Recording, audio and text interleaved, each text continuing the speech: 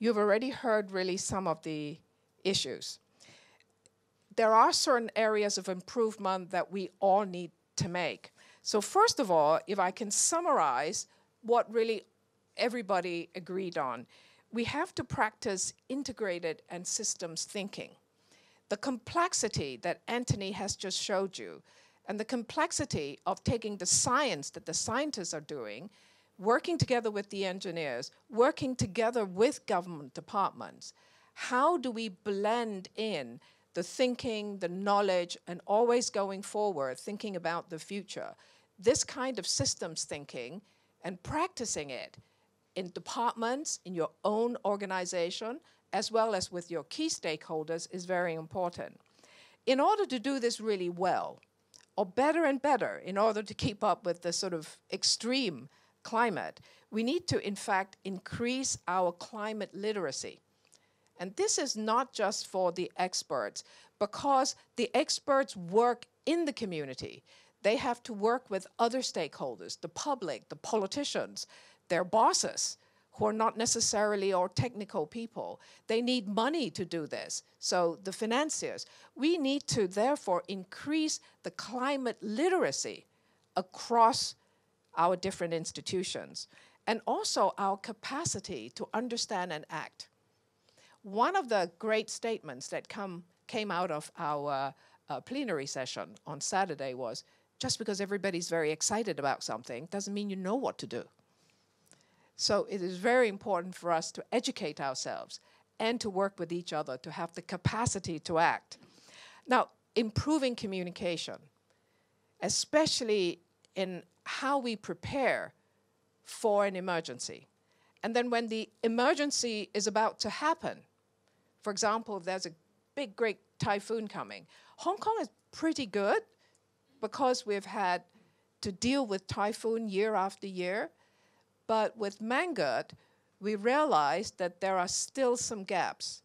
So it's about continuous learning. In fact, I think in the government, after Hato, there was a lot of intense discussion about what to do next. And with Mangut, I think the defense in Hong Kong was quite good, but even there, we noticed that there are some new lessons we need to learn. So communicating, improving that communication, bringing more people into that's very important. And there is one issue we really want to highlight, and that is de-risking. In a sense that when people need, well, I think I don't need to tell you, you're all at management level. Taking decisions sometimes to do something new or to do something different, it's kind of risky. How can we develop a kind of culture of learning, but de-risking the political risk? And when I say political risk, I don't just mean in the Legislative Council where people complain, but even within an institution, in your department, in your company, in your, whatever institution you're working in, how can we de-risk that sense of maybe we don't want to change? Because when we're facing some new risks, some of these climate risks, we hardly understand fully. So it's very important for us to develop a kind of less blame culture where we can co-learn together because we don't know everything. And when some severe event happens, it could be extremely horrifying.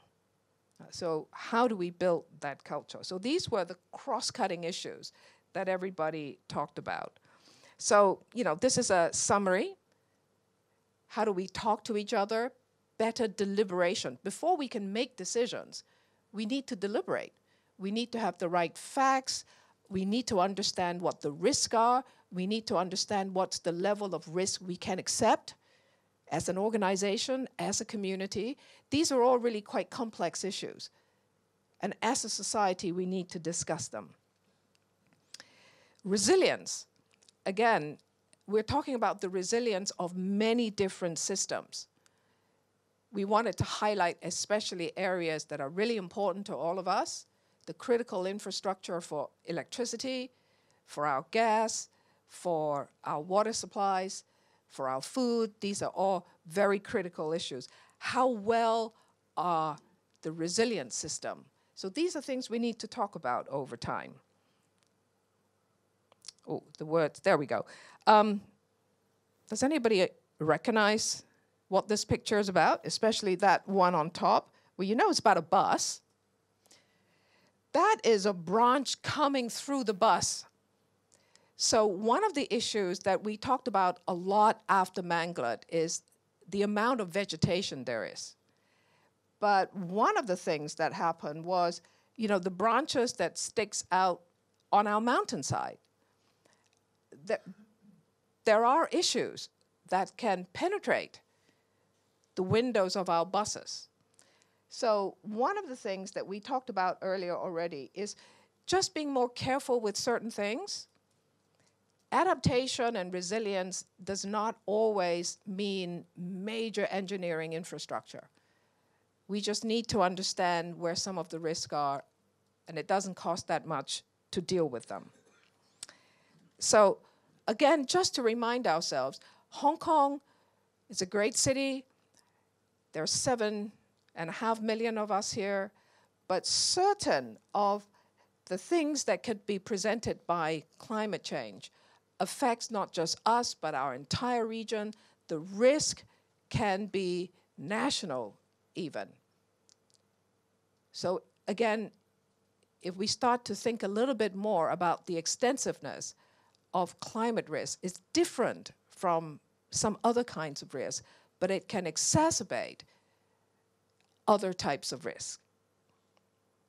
So we also talked a little bit about having these kinds of discussions. It could be top-down, but it could also be bottom-up. It isn't all about government doing everything. The response from the community, from other groups is very important, and we saw this. So people talked about the kind of new discussions that people need to have, more multi-agency collaboration within the government and discussion with the major infrastructure stakeholders. The stakeholders themselves could be having new conversations with each other. Obviously, we need to bring our legislature and our local councillors on side so they understand what could be happening. The education sector, including the universities, how can we be a part of that discussion? Because in our institution, there is a lot of rich data and knowledge. The built environment professionals. We are a city of buildings and infrastructure. That particular profession, extraordinarily important. We have many, many companies here that deals with infrastructure all along the chain, from property developers to architects to planners to landscape architects to building managers and so on, electricians, right? You know, all the people that are necessary to keep this city running. How can they also have more extensive discussion? And finance and insurance. Things cost money. Insurance, how do we understand how that might go forward in the future? We already briefly touched on philanthropy and the community sector, the NGOs. One point that we do want to press is climate change requires different professions to actually have more knowledge. We need to retool ourselves, that as we think about the qualifications for the different professions, perhaps climate change is something we all need to know better. What kind of platforms? How are we going to talk about these areas? Where do we talk about them? There was one sense coming through from everybody in the community to really talk about, can we have new institutions to talk? But as we reflected on this after the conference, we realized that actually there are many existing bodies already in Hong Kong. How can we use these existing bodies to have these conversations that everybody wants? And you know, here's just a few examples. Council of Sustainable Development, this is a government body. We have the University Government and Industry Consortium, of sustainable urban development. But this is not working very well right now, but it could be revived. It could be re-energized so that we can have these cross-sector discussions.